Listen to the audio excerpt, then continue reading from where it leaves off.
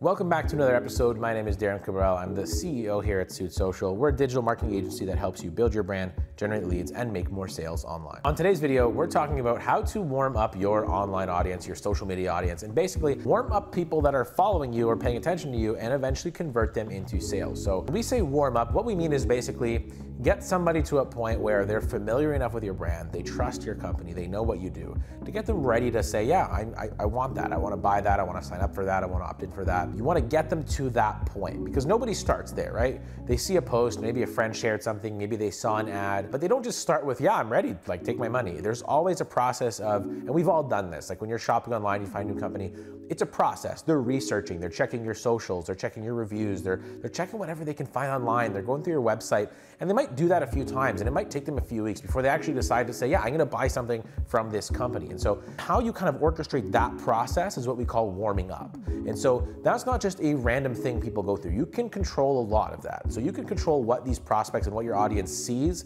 how often they see it, and what specifically they get to go through to try to shorten that process of warming up and shorten that process of, hey, they become aware of you all the way to they're actually gonna buy something. And the two ways involve one, paid advertising, and the second way is what we call organic, which is really just social media. It's creating and posting content, but it's the specific content designed to warm up our audience and continue to bring people through to actually making a purchase. So first method is paid advertising. So when I say paid advertising, we're talking Facebook ads, we're talking Google ads. We can actually use those not just to get in front of customers, but warm them up. And so if you've been watching our channel for a bit, you've heard about acquisition branding. If you haven't, I suggest you go back and watch my video where I explain acquisition branding.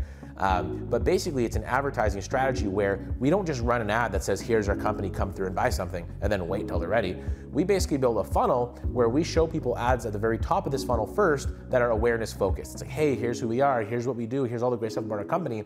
And then we retarget them with offers, and then we retarget them with what we call social proof, testimonials, reviews, case studies, things that help them make a decision so that they're not just seeing one ad, and we're not just gonna show them one ad and hope they come through and do their own research and warm themselves up. We're gonna continue to show them multiple ads at different stages to help convince them as quickly as possible that we're worth doing business with and they should kind of hand over their money, right? That's the paid side. On the organic side of things, when we plan social media content for ourselves or for clients, like what we're gonna post, we always kind of keep in mind, like what are the things we're putting out there to kind of warm our clients up? And what that usually looks like is social proof. Are we posting and sharing our reviews? Are we posting and sharing our case studies, our client wins, our pieces of authority? Was I featured in Forbes magazine? Did I win the local business award last year? Whatever. Are we showcasing the stuff that will help our clients basically earn our trust so they can look at us and say, yeah, that's a company I want to do business with? Another kind of content we post organically to help with that is like authority type content, education, things that show them, hey,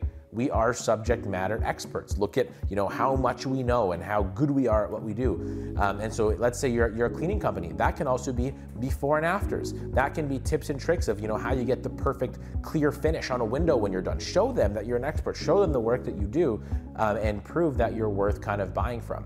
So in combination, having that paid ad strategy that's going to warm up your clients in association with that organic strategy to warm up your clients, you do that on an ongoing basis. What's gonna happen is basically you're gonna build a really large pool of people who don't just know you, but who trust you, who have seen the content, who have seen the case studies, who have seen the reviews.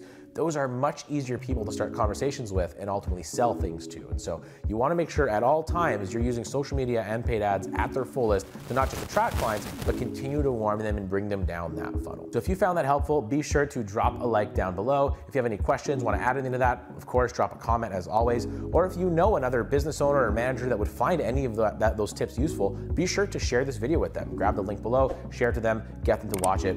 We wanna get this in front of as many people as possible. And of course, if you like the content, don't forget to subscribe and turn on notifications. We drop new videos every single Friday. I'll see you in the next episode.